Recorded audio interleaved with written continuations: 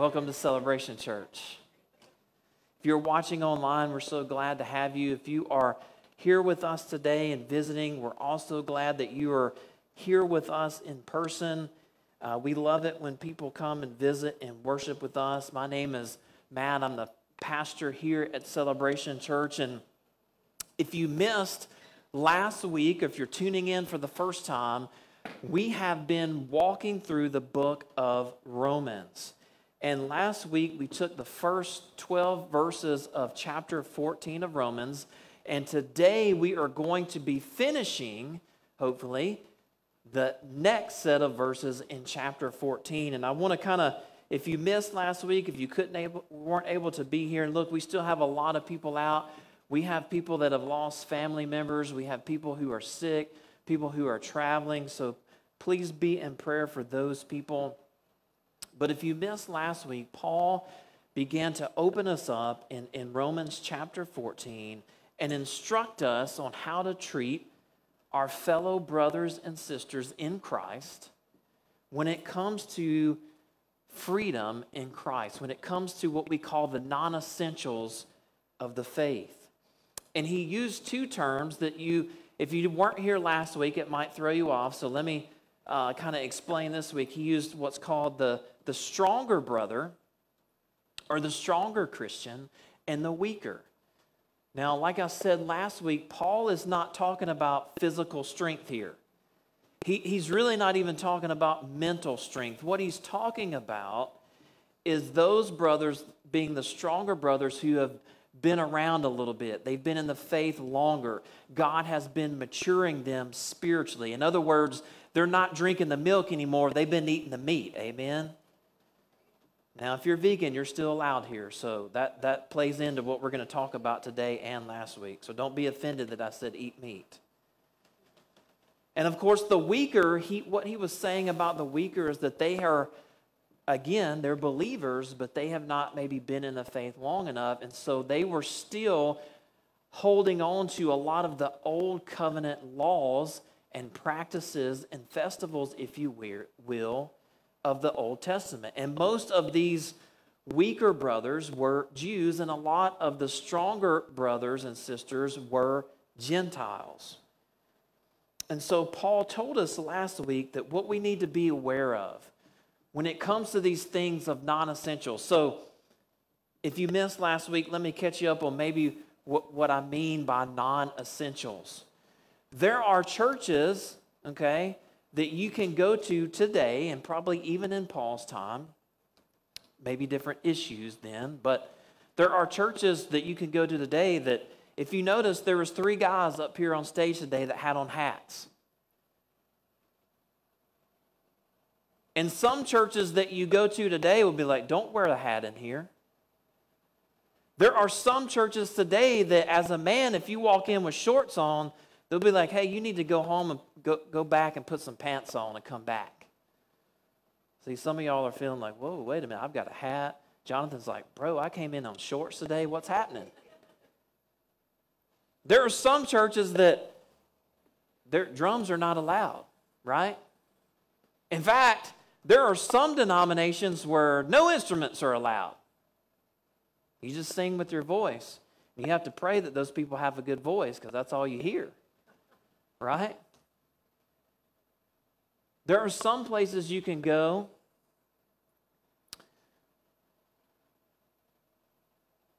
that will say, well, you know, in this church, we don't believe that a Christian should dance. Right? Some of y'all may remember a famous 80s movie called what? What? There you go. Footloose. Thank you for all my 80s people. A lot of that movie was based on a denomination, and there's still to this day, people will say, because y'all know my background is Baptist, they'll be like, oh yeah, so you guys don't dance. I'm like, oh, Footloose. Man, Footloose. But see, these are all things that men came up with to create religiosity, to create legalism, to create arguments, to divide people. God did not say any of those things. I grew up in a denomination that said don't drink alcohol. And I'm pretty sure they said don't smoke. Now listen, I don't think you should smoke either. But the Bible does not say anything or reference anything to that nature. In fact, some of the things that the typical American eats are worse than cigarettes. Don't put that quote on Facebook, BJ, next week. But it's true. Paul says that all things are permissible, but not all things are good. And that some of those things could even lead to sin, which can lead to death. And so Paul told us last week that if we are the stronger brother or sister, if we've been in the faith, if we understand that these things are permissible, that we need not criticize our weaker brother and sister or condemn them because Christ has died for them too. He has saved them too. What we need to remember is to keep the main thing the main thing. Not to focus on the minor things, but focus on the essentials of the faith, the lordship of Jesus Christ in our lives, maintaining unity, and shocker, loving each other. Now, a lot of those things are easy to say, but in application, it can be a lot harder to do. Amen? Remember last week I said that the mark of a true Christian is that we build up other believers. We saw that in the spiritual gift series that we did in the middle of Romans, that the main purpose of these spiritual gifts that have been given to us by the Holy Spirit sovereignly is not so that we can selfishly use them for ourselves. It's so that we can give them away to be a living sacrifice, as Paul says in chapter 12 of Romans, to build each other up for the common good and to glorify God.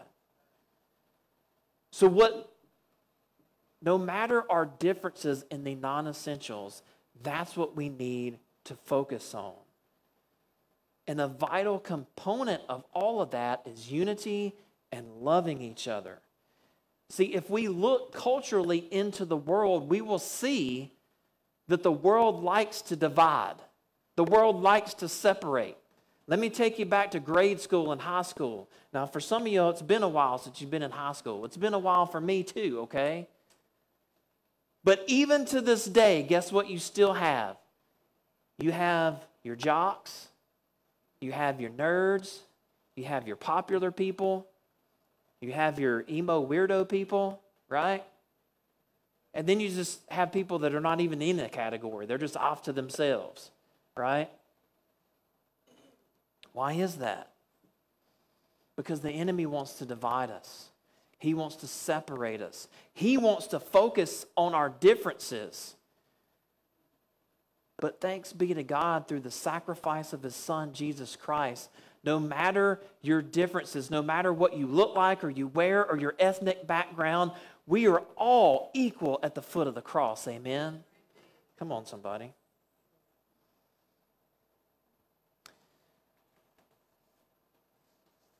So today we're going to pick up in verses 13 through 23, and we're going to kind of break this in sections. So Let's read verses 13 through 15 with me. And if you didn't get a copy of your sermon notes, if you'll raise your hand, someone on the dream team or our volunteers will bring you a copy. And here is what it says in verse 13. It says, "Therefore, let us not pass judgment on one another any longer, but rather decide never to put a stumbling block or hindrance in the way of a brother." Verse 14, "I know and am persuaded in the Lord Jesus that nothing is unclean in itself." What Paul is saying here is, look, and let me back up for a second. Paul is really, in these verses, he is addressing the stronger brother here. And now in verse 14, he is identifying himself, even though he's a Jew, as a stronger brother. He has the same mentality, at least in practice, of the stronger brother of theology. That's why he says nothing is unclean in itself, but it is unclean for anyone who thinks it's unclean. We're going to talk about that. Verse 15, for if your brother is grieved by what you eat, if you hear nothing else today, hear this: you are no longer walking in love. In other words, what Paul is trying to tell us here in these first few verses of Romans chapter 14 towards the end here is that we don't need to put a stumbling block in the way of another brother or sister. In other words, this leads me to our first point this morning. And some of y'all are getting excited because you're like, oh, Pastor Matt's going to get done early today. The cheese dip's going to be hot instead of cold when I get to the Mexican restaurant. Here's the first thing that I think we need to see right away from these first set of verses is that we should never do anything that slows down, interrupts, impedes another believer's spiritual progress. I probably could stop right there, but Paul didn't, so I'm going to keep going. Now, that may seem obvious to you, okay, that we should never do anything that would damage another believer's discipleship process. But again, it's easy to say these things, but sometimes it's harder to actually do it in real life, because here's the thing. When we believe something as humans, it's not usually like just intellectual. It becomes emotional, and our emotions get tied to it. And then when somebody comes against us that has a different belief on these non-essential things, we just lose our stuff, right? The world would say it a different way, but I'm going to say it the church way. We just lose our stuff. Some of y'all are laughing because you know what I'm talking about. Paul agrees with the stronger Christian that all food is clean and it's kosher according to not what he thinks, but according to what Jesus taught. If we had more Christians that would just do that one thing, well, what did Jesus say about these things? What did God say about these things? I think we would be way further along. Amen? However, Paul wants us to understand, and wanted these stronger Christians in Rome to understand, that just because they can eat anything and drink anything, that they have to consider the unity of fellowship with their weaker brothers and sisters. That they have to make room and respect the conscience of the weaker. And he's going to address that towards the end of this passage today. In other words, just because we can eat anything and drink anything does not mean that we should flaunt that over the weaker brothers who are offended by it. If, for example, I was asked to go preach in another church that did not believe that you should wear hats, I would not go into that place of the Lord with a hat on just because I can. That's what Paul's saying here. Or if I was invited to preach or whatever at a church where the men don't wear shorts and they believe strongly in that, even though I know that's not biblical, I'm not going to walk up in there like Jonathan with my vest and shorts on today. I'm just not going to do it. You know I love you. Or like Josh, who's in a shirt and t-shirt and flip-flops out there. Right? I'm not going to do it. Why? Because I know that in their conscience, they are believing that that is not worthy to the Lord. Okay? I talked about it last week. How many of us have grown up where they're like, well, on Sundays you have to wear your Sunday best? Guess what? That's nowhere in the Bible. In fact, like I said last week, James warns us of that. He says if you treat the brother that comes in dressed in shabby clothes any different than the rich man, there's a problem. That's a sin. And I can tell you, this has happened to me before. In one of the churches that we went to for so long, I felt like if I didn't wear a three-piece suit every Sunday, I was looked down upon. Now, Maybe that wasn't truly the case, but that's the way I was made to feel. And God forbid if someone walked into that church that was a different color than everybody else. They were made to feel unwelcome. That's not the gospel.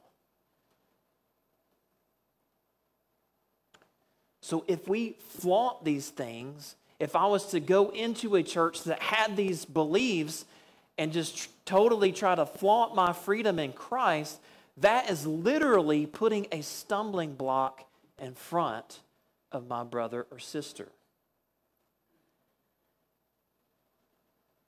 Let me give you a more modern example that's going to challenge your denominational views.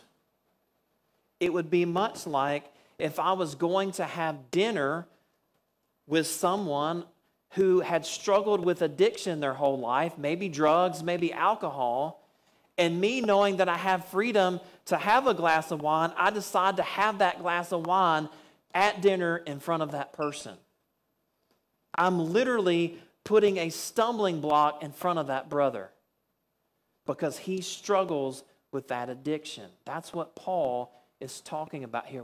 We are not to flaunt these things because it violates their conscience, and they may be in a place where either they don't believe you should be doing it, which is what the weaker brothers and sisters believed here, or it may be something that they struggled with in the past that they can't get free from. Amen?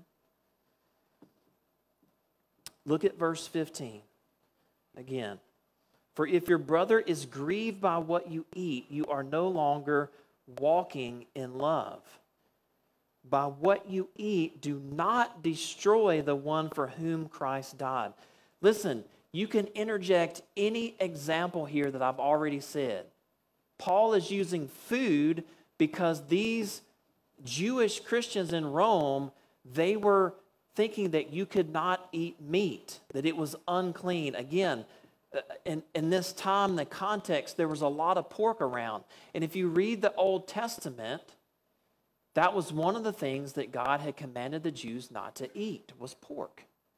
Not to mention that they were also afraid, the weaker brothers and sisters, that a lot of this meat had been sacrificed, even the wine, in pagan services or pagan events. And so therefore, they didn't want to eat or drink it.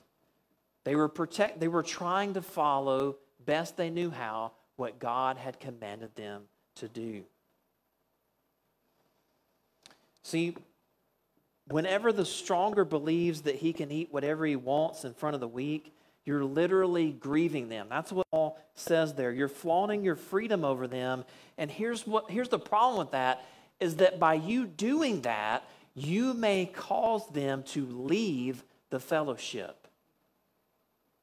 You can grieve them so much, that's what Paul is saying here, that they could leave the fellowship, and you will therefore break unity over something that you do not have to do. It's like I said last week. There are a lot of people in our society today, sometimes in the church, who like to argue. And it never fails that they will argue on the things that are the non-essentials, and it will create not only a spirit of legalism, but it will also create division. And it can cause people, listen, there's been many churches that have separated or split over things like this. I'm not going to ask you to raise your hand, but I know many churches that have literally divided over the color of the carpet in the sanctuary. Come on. It's true. I'm not making that up. So what do we do if we are the stronger brother? How do we treat our weaker brothers and sisters? Paul tells us very clearly, which is why I underlined it in your notes today, that we have to walk in love. We see this throughout the whole gospel, that we are to walk in love. We are to love others first. Love has compassion for the weaker conscience. Love limits, hear me, its own liberty, its own freedom. Christ did this more, I don't know what the word I'd say, but he did this better than anyone and more deeply than anyone. Before he went to the cross, when he was on the cross, don't you know that Jesus, just like they yelled out to him, well, if you're the king of the Jews, then call all these angels to come get you down. But see, Jesus knew there was something bigger and more important, which was fellowship with us. He had to atone for the sins of us, past, present, future. He was literally limiting his freedom for us.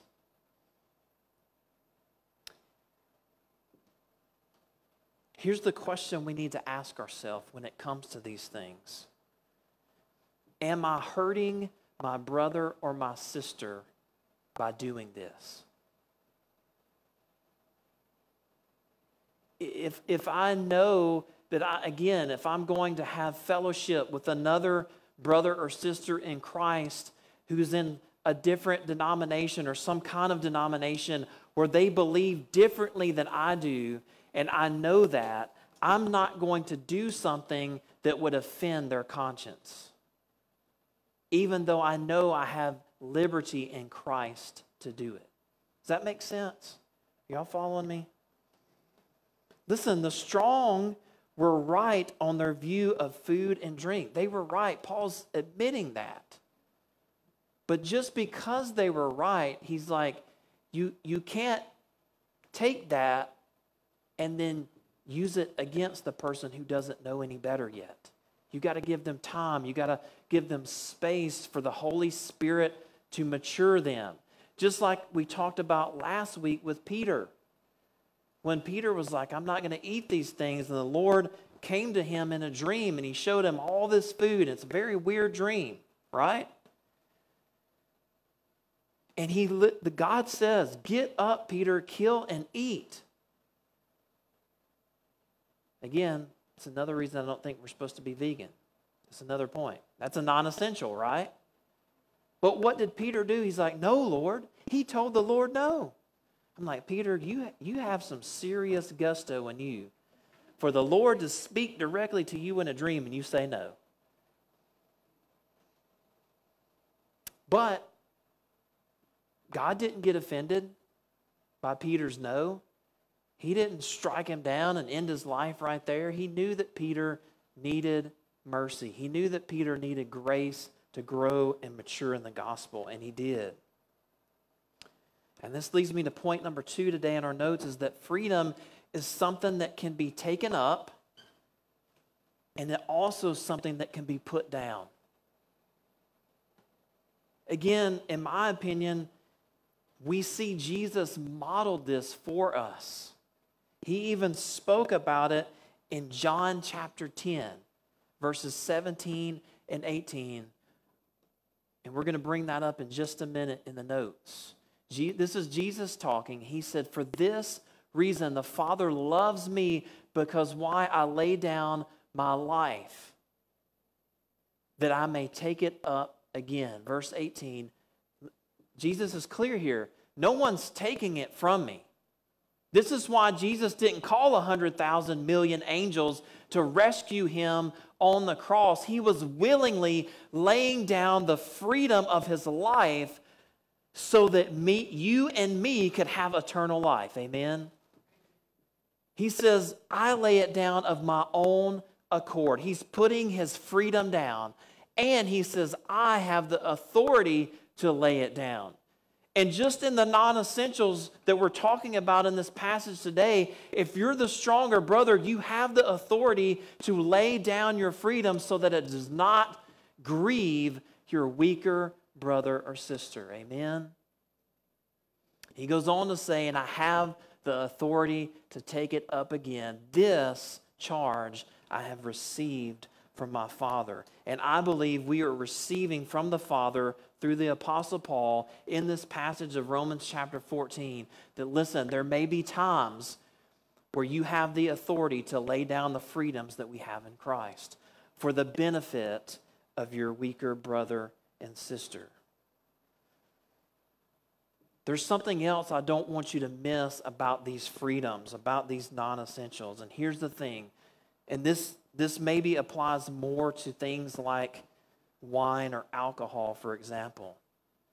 But it could apply to food as well. If you cannot put a freedom down, you are not free. You are enslaved. See, it's not my job to go to those people who vape or who smoke cigarettes or whatever and say, brother, you should put that down. You should do this and that. That's not my job. It's not my job to tell them you're an addict to that cigarette. But Holy Spirit can. Holy Spirit can say, so-and-so, I've noticed that you can't even go a day without having a glass of whatever. I've noticed you can't even go a day without having that vape or that cigarette. Now, granted, I believe that's horrible for your health. You shouldn't do it. But you have the freedom to. But there are literally churches even today that teach that smoking is a sin. There are churches today that teach that tattoos are a sin. Guess what? That's not in the Bible. In fact, the verse that they reference for that out of Leviticus is not talking about what we think of tattoos. It's talking about cutting yourself and mutilating your body, which was a pagan practice of that time. Has nothing to do with the actual tattoos that we have today. But yet, because someone thought that that's what it meant, they take that and make it into something that God never meant it to be. Do you see how dangerous this can be? Do you see how the enemy can use it to divide us, to enslave us, to make us argumentative and legalistic? It's important.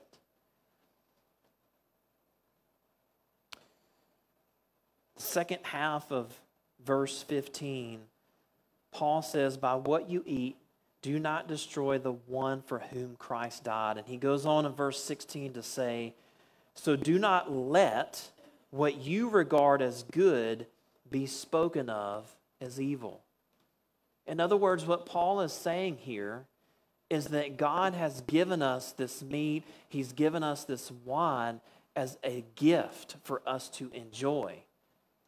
But if we enjoy it in such a way that it offends and violates the consciousness of our fellow believer, then you enable them to go and speak evil of what God meant as good. You with me? Paul ties here in these verses love to the work of Christ on the cross and to the kingdom. He says, don't destroy the one who Christ died for because of food, because Christ died for the weaker brother too.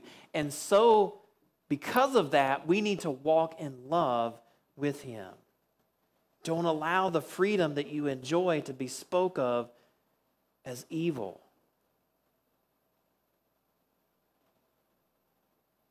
In verse 17, he says, for the kingdom of God. This is the only time in the book of Romans that the kingdom of God is mentioned, and it's mentioned right here. For the kingdom of God is not a matter of eating and drinking, but of righteousness and peace and joy in the Holy Spirit. Paul is saying to us and to them, listen, don't get it twisted. The kingdom of God is more important than food and drink. And again, you could substitute any of those things that I've already mentioned there. The kingdom of God is more important than whether or not you wear a hat into the service. It's more important or not whether you wear the suit or you wear the shirt and t-shirts into the service on Sunday mornings. It's more important than XYZ. Because really, the kingdom of God is about righteousness, it's about peace, and it's about joy in the Holy Spirit. That is what Paul is saying really he matters. He's saying because of the righteousness of Christ. Remember, apart from Christ, me and you have no righteousness. Because of the righteousness of Christ in us, we can live righteous lives. We can live peaceful lives. And even in the midst of sorrow and turmoil and affliction, we can still be filled with the joy of the Lord. Amen? That is the kingdom of God at work in our everyday life. That's what makes us set apart from the world. And guess what? God will use that to draw unbelievers to Christ by seeing the fruit of righteousness in your life at work every day, by seeing the peace of life in your fellow co-workers, or if you're at school and your fellow students and so on and so forth in your life. He will use the attributes of God working in and through you by the Holy Spirit to draw unbelievers to Christ. If you don't believe me, then just start walking this way every day if you're not. Begin by asking the Holy Spirit to empower you in these ways and watch what happens.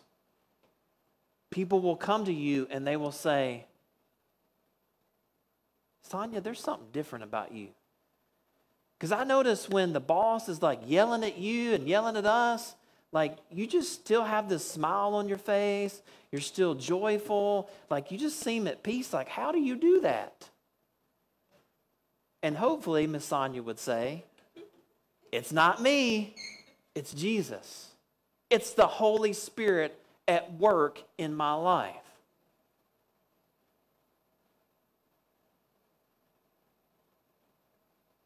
The gospel is pretty clear to tell us that we know that we are His by our love for each other and the fruit of the Spirit in our lives. Amen?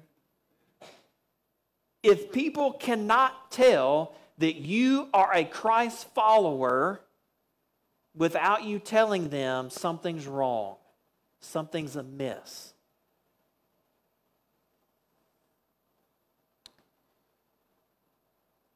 Paul goes on to say that if we do this, if we walk in this way, if we, by the power of the Holy Spirit, live righteous lives, live peaceful lives, live with joy by the power of the Holy Spirit, that we are serving Christ in verse 18, and we're acceptable to not only to God, but other men will approve of this. That's why I believe if we will walk this way, if we will let the fruit of Christ abound in our lives, people will notice. Even people that claim there is no God.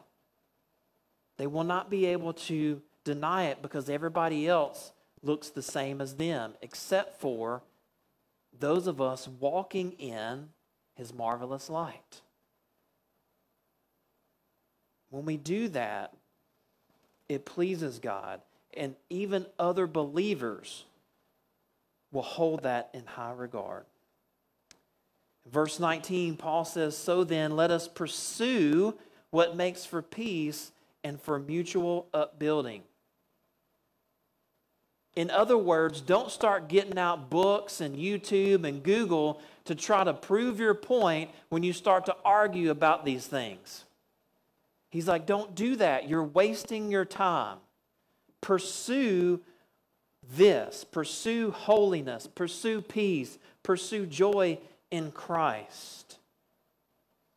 And most of all, do it so that we can build each other up.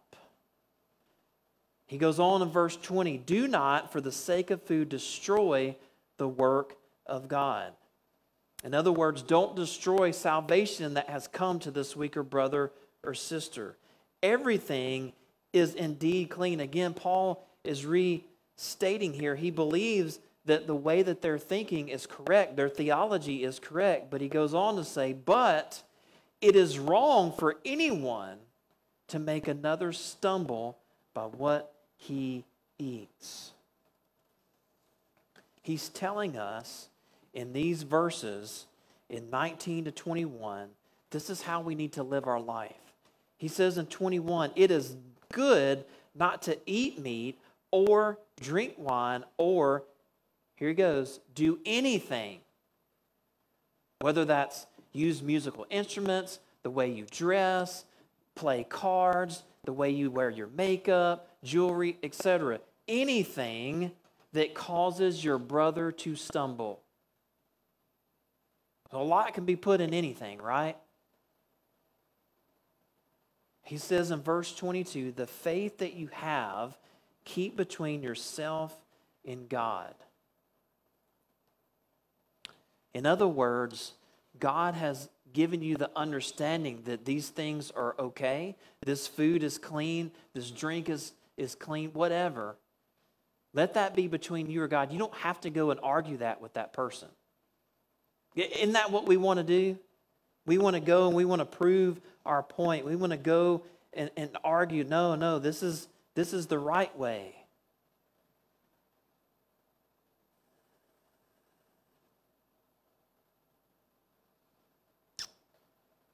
He's telling us that at times we need to be willing to lay down our freedoms, to give up our freedom, to avoid division.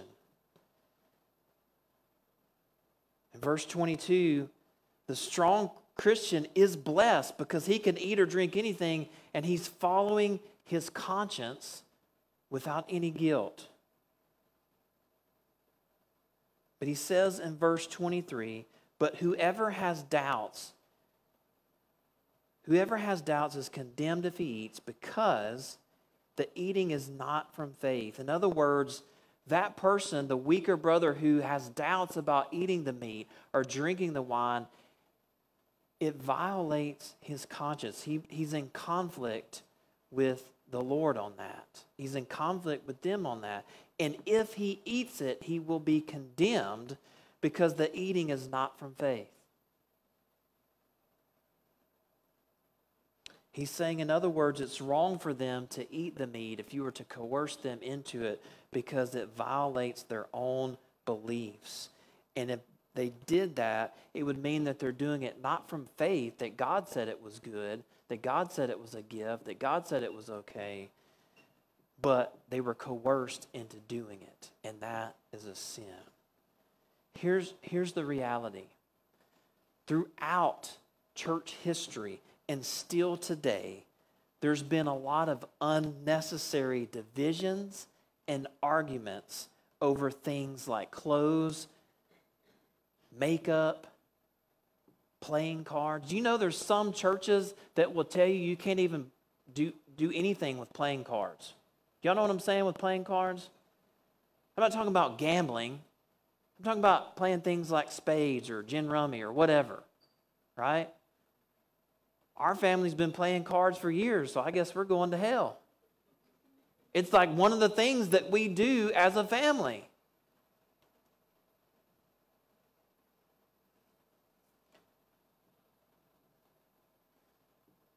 There's so many things that we can divide over if we let the enemy allow us to do that.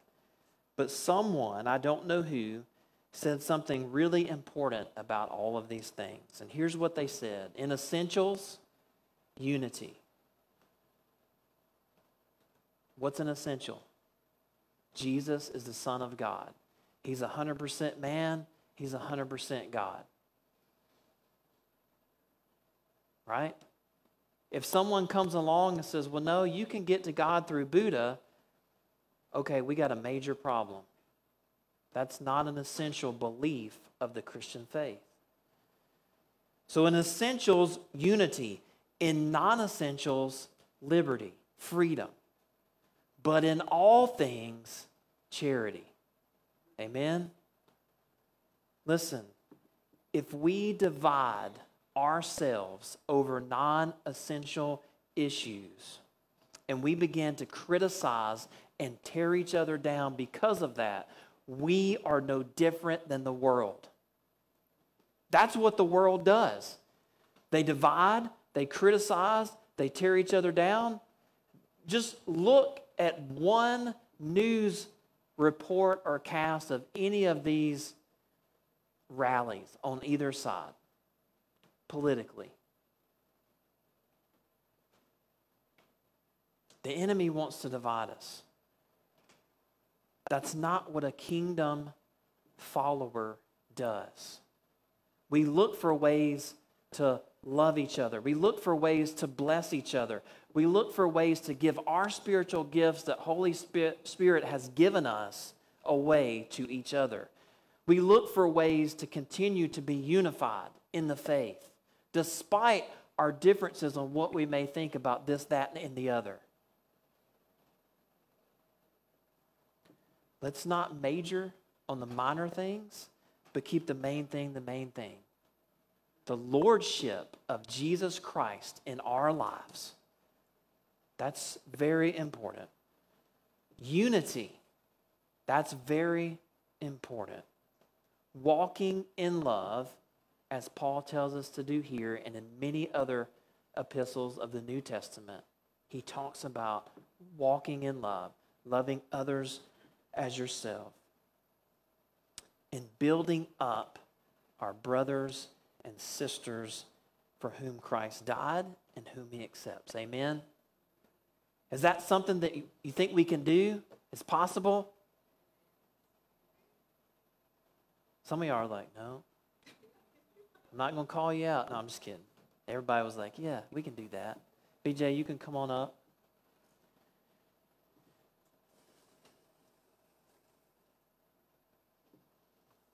Listen, I know that it's possible that I could have talked about some things that maybe you grew up in a church that was, against a lot of these, or they had rules against some of these things that I mentioned. And again, it goes back to why I encourage all of us, we have to get into God's Word ourselves. And I know sometimes people will say, well, Pastor Matt, you don't understand. I don't really, I'm not like you. I don't like to read, or I don't have the kind of understanding that you have. Well, I don't have understanding either. But guess what I do have? The Holy Spirit. There's a lot of reasons God gave us the Holy Spirit, but one of them is to point us to Christ, to give us wisdom, to give us understanding of what God is saying in His Word. And the truth is that if you only come on Sunday mornings, you're only getting like this much of what God has for you. That's why we do community groups. That's why there has to be time that you get into God's Word yourself. And listen, I'm telling you, there has been so many times where I read a passage of Scripture and I don't understand it either. But you know how good God is? It could be years later, God will bring me back to that same passage and it'll be like, wow, now I get it. Now I understand. Because maybe at that time when I first read that passage of Scripture, I wasn't ready for it. And so by God and His sovereignty and providence, He's like, no, you're not ready for that yet. But when the time is right, and His time is always perfect, He says, now you can know this. Amen? Why do you think that Jesus taught in parables? The disciples were like, Jesus, we don't get it. Why do you talk like this? It's hard for us to understand. It's because He wanted us to press in. And the people that were there, that were just there for Jesus' teachings for selfish reasons and really didn't believe in Him anyway, it cut them out.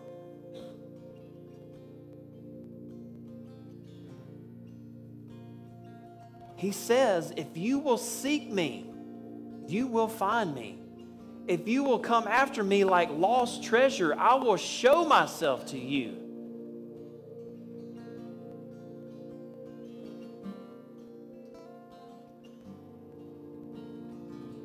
I can't mature you. I cannot mature you in Christ. I can equip you. That's my job. Equip the saints for ministry. And if you're confused, you're the saints. I'm a saint, you're a saint. Now, I know if you came from a Catholic church, you're having struggles with that right now. But it's true. If you are a son or a daughter of the Most High God, you are a saint in Jesus.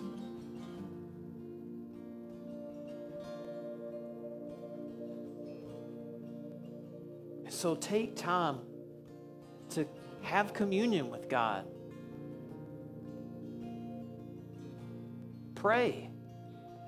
Before you complain, pray. For the love of God, before you gossip, pray.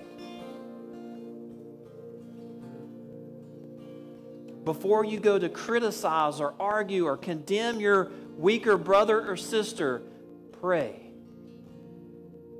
And remember what Paul said in Romans chapter 14. That we're not called to create arguments and division. We are called to walk in love. And sometimes that means laying down those liberties, those freedoms that we have in Christ so that we can maintain unity with our brother and sister in Christ. Amen.